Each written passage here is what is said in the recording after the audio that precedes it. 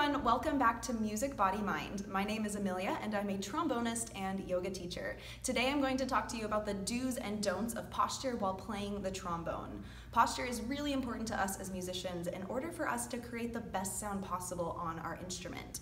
Correct posture also prevents you from experiencing those aches and pains that happen when our body is in incorrect alignment. I'll be walking you through a series of incorrect postures that I see all the time in trombonists and then showing you how to come into correct alignment from there. Let's get started.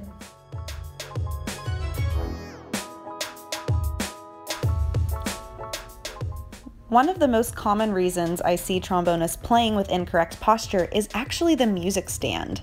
Don't conform to your music stand. We play an instrument that needs lots of space, so don't sit or stand in a position that makes you compromise your posture or hit your stand with your slide. Instead, always adjust your music stand to fit your height and your instrument. You should be able to read your music at a comfortable eye level without bending forward. Your bell should never hide behind your stand. Direct your sound openly into the audience. Don't play with your bell pointing to the ground. This causes a lot of imbalance in your body.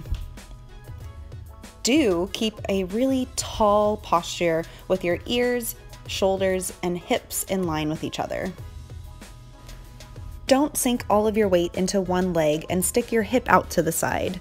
Instead, stand with both feet equally planted firmly on the ground right underneath your hips. Don't tilt your head to one side or the other. This usually happens when our music stand isn't in the right place and can cause a lot of strain and tension in your neck that will lead to greater issues down the road. Always make sure you keep your head aligned straight up and down. Don't jut your head forward to meet your mouthpiece. Do sit with a really tall posture and bring your mouthpiece all the way to you. Don't slouch your shoulders forward and cave your chest inward while playing the trombone. Instead, roll your shoulders back and down to keep your shoulders open. Don't slouch in your chair. I call this hammocking into the low back, and it causes unnecessary strain on your lumbar spine. Do sit up tall with your ears stacked over your shoulders, stacked over your hips.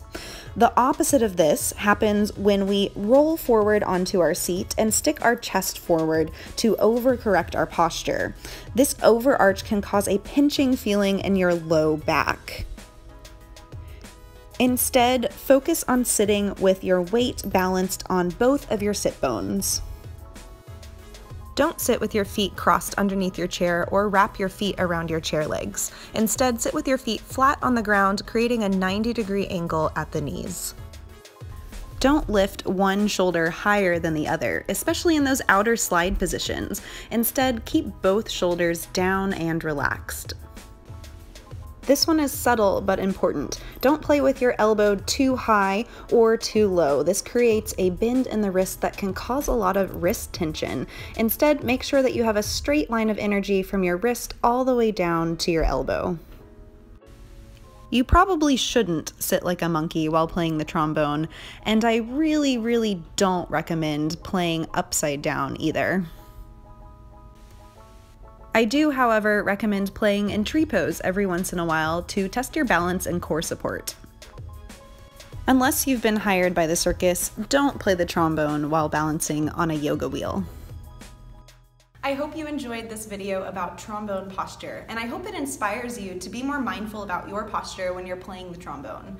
Exciting news, I am presenting Yoga for Trombonists at the International Trombone Festival this summer in Muncie, Indiana. So if you're attending the festival, I would love to see you there. Check out all the other Yoga for Musicians videos that I have posted on this channel, and like and subscribe to Music, Body, Mind so you can stay updated for all upcoming videos that I will post. Until next time, namaste.